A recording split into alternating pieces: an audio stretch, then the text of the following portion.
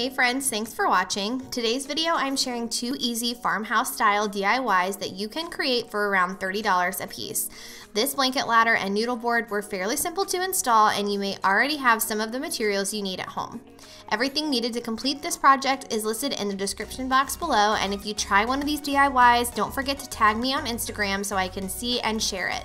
Hit the like button if you enjoy these kinds of videos and subscribe if you're new. Let's get into it. The first DIY we are starting with is the noodle board, which when I first heard the term, I thought it sounded so strange, but it's basically a stovetop cover to protect your stove and give yourself some more workspace. The depth of my stove was 22 inches, so we are using 4 1x6s to get the correct width, but you'll need to measure your stove before you get your wood. Definitely 1 inch thick is the best.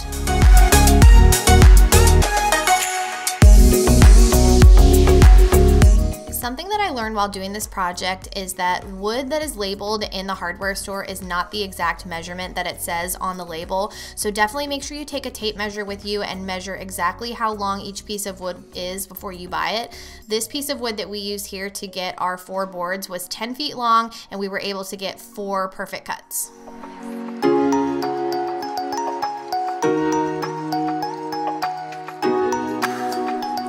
The next part, you will need 2 1x3 pieces of wood cut to the depth of your stove. If your handles are bigger, you could always do a 1x4, but that was just too wide for me. I also don't like the look of having screws on the top of the noodle board, so this is why we attach them to the underside of these 1x3s before assembling the rest of our project.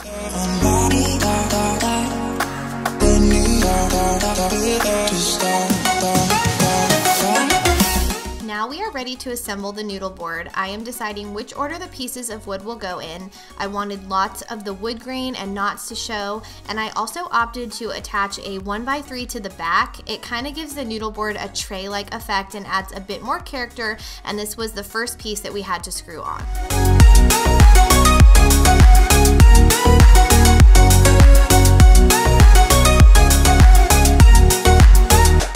We use 4 1¼ inch screws to attach this first piece, and all of the materials are linked in the description box, so don't feel like you have to remember every single measurement because it's all going to be down below.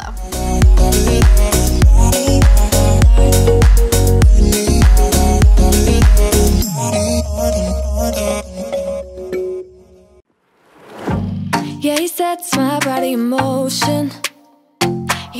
Having the handles on the noodle board already made it a little tricky to turn upside down. You want to attach the 1x3 with the handles to your 1x6s from the bottom, that way your screw heads don't show. I should also add that we made small pilot holes in the wood before driving the screws in with the impact, because this will help to prevent the wood from splitting. Thinking we had too much. Look at me, I'm in a bad situation. Look at him, he's got a bad reputation. They be looking at us. Why do I need to be good all the time?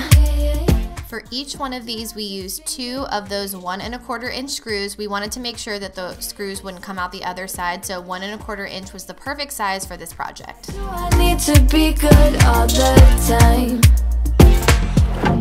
Yeah, he gets when I'm in a bad mood. Then he knows how to make it. We screwed in all the boards on one side and then flipped it around to do the other side. It really helps to have 2 people, one to do the screwing and the other to clamp the boards together. They look at me, I'm in a bad situation. Look at him, he's got a bad reputation. They be looking at us, thinking we had too much. Look at me, I'm in a bad situation. Look at him, he's got a bad reputation. They be looking at us. Why do I need to be good all the time? I'm wrapped around his finger, but he is mine. Don't care what they say, too late anyway. Why do I need to be good all the time? Nah, nah, nah. No drama, yeah. Nah, nah, nah. No drama, yeah, yeah. Nah, nah, nah. No drama, yeah. The best part about doing the project this way was that we did not get to see the finished product until we flipped it over, and you can see how amazing it looks from the front. We are ready to move on to sanding and painting, so I am just taping up the handles with painter's tape so I don't get anything on them. Look at him, he's got a bad reputation. But what about it? Why do I need to be good all the time? This was super tedious, and of course if you don't mind having handles with screws on the top, you could always go back and add the handles later instead of doing it the way that we did, but it really didn't take that much time to just add the tape to this, and I think it makes a much cleaner look to have no screws showing on the top. No drama, yeah. Nah, nah, nah. No drama, yeah, yeah. Nah, nah, nah. No drama, yeah. Nah, nah, nah. No drama, yeah, yeah. Outside, I am using the fine grit sandpaper to smooth out the edges and make them a little more even. You could always do this step before you assemble as well if you wanted to. Nobody told me to settle down. Day nights and late nights don't get around. But there's something about you I like, about you I like. You're crazy for saying I should slow down, but maybe I'm escaping the love we found. There's something about. The next step is completely customizable depending on your taste. You could stain it, whitewash it, etc. I opted to use chalk paint as it's very sheer and gives a distressed look. You could use spray paint like I did or regular paint, totally up to you. The one perk of spray paint though is that it dries insanely fast. Gotta say the obvious. Nobody loves me better. Nobody loves me better. Nobody loves me better. Guess I'm just too scared to settle down. There'd be many nights I got too high and almost left town. But there's something about you. Something about you I like, about you I like. I get too drunk and too scared. I did have to go back and give it a second coat because you could still see some of the wood showing through, but if you liked that, you could always put less paint. It's again completely customizable, which is what I love about this project. Nobody loves me better. Nobody loves me better.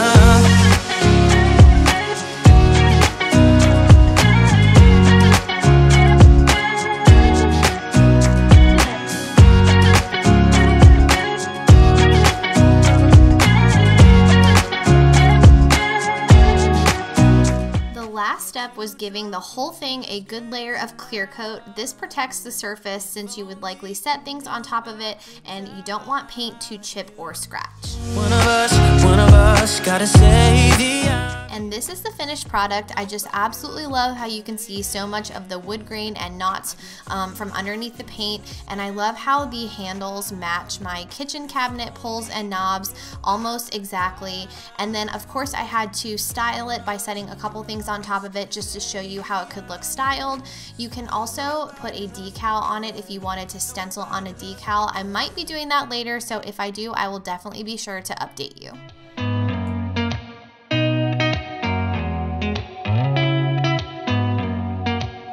The second project I am sharing is a blanket ladder. These can be used in so many ways. You can style in your bedroom to hold scarves, hats, and bags, or you can drape blankets on it in your living room like I did. We are starting by sanding down all of the 2x3s needed for the whole project. The rails I had cut to 5 feet tall, but you could always have a shorter or taller ladder depending on your preference, and the rungs we had cut to 17 inches wide because that's what we thought looked best. And waiting around. It's a shame that my hands start shaking all of the time when you're around me. It took some figuring out to decide how far apart to space each rung. I wanted to leave more space below the bottom rung for a blanket to drape but not drag the ground, so we started the top rung 3 inches from the top and spaced each one after that 1 foot apart. What's wrong with me?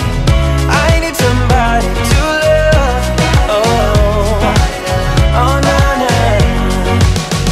I don't know what I could say to convince you to hang around when you don't have to. There's so much. I also decided decided I wanted each rung at about a 45-degree angle to create some interest. We placed the top of the rung at the line that we marked and rotated it until the corner was flush with the outside rails. Not exact science, but it looks great. And waiting around, it's a shame that my hands start shaking all of the time when you're around. For this project, we used 2-inch screws and we used 2 on each side of the rungs. It's bothering me. I need somebody to love. Oh, nah, nah, nah, nah. Don't you see what's wrong with me? I need somebody to love. Oh, nah, nah. Similar to the noodle board project, it is so much easier to do this kind of project when you have one person that does the screwing and a second person who kind of acts like a clamp to hold the pieces of wood together and straight. And be my somebody to love. Somebody to love. Somebody to love. Somebody. I need somebody. I need somebody to love. I need somebody.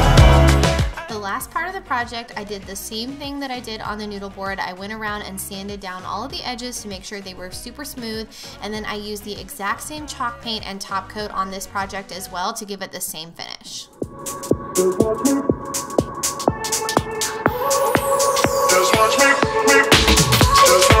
I won't make it easy for you now. You got 2 minutes of my time, and I don't really break too easily, but I'm worth it, 'cause I'll slip into your dreams tonight. Oh, so give me your all. I'll take it to Mars. Oh, I'll stick like glue inside your mind. Oh, so give me your all. I'll take it to Mars. Oh, I'll stick like glue inside your mind. Just watch me.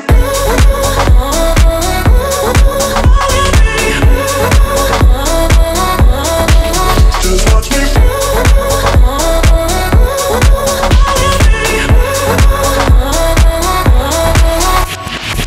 I got you wrapped around my finger, but don't you try to call me tomorrow. At this point in the day, I had been doing so much spray painting that my pointer finger was very sore and tired, so I had to call Jack over and make him finish the rest of the project. I'll take it to Mars. Oh, I'll stick like glue inside your mind. Just watch me. Give me your all. I'll take it to Mars. Oh, I'll stick like glue inside your mind. Just watch me.